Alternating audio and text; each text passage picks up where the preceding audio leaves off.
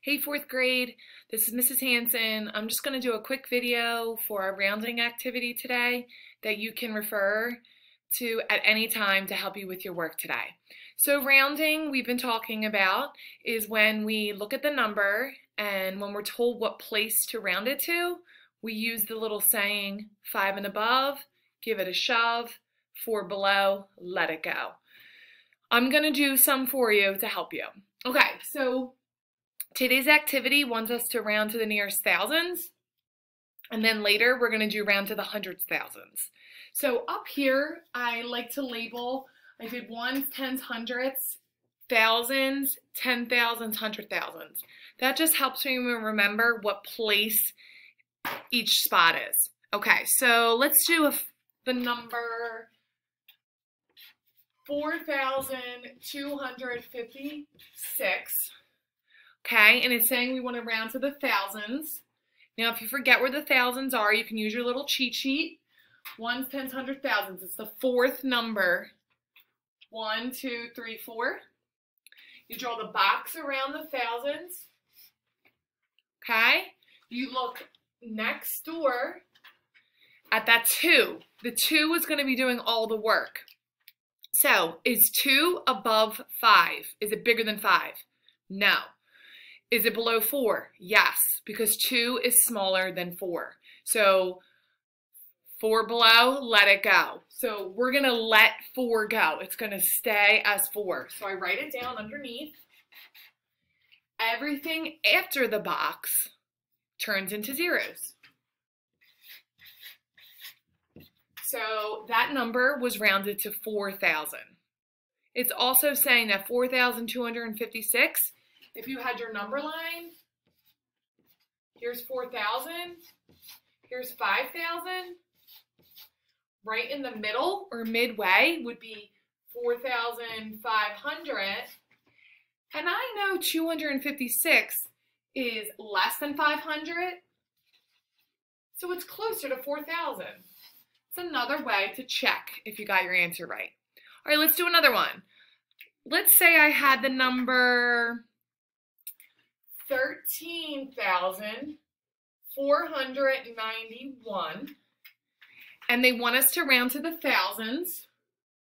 So ones, tens, hundreds, thousands, that fourth number. Draw a box around it. Look next door. That 4 is going to let us know what to do. So our poem says 5 and above, give it a shove, 4 below, let it go.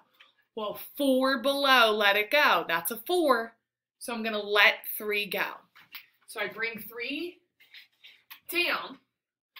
Everything up to the box stays the same. So I'm just going to bring that 1 down. We didn't do anything to it. And then everything after the box turns into zeros.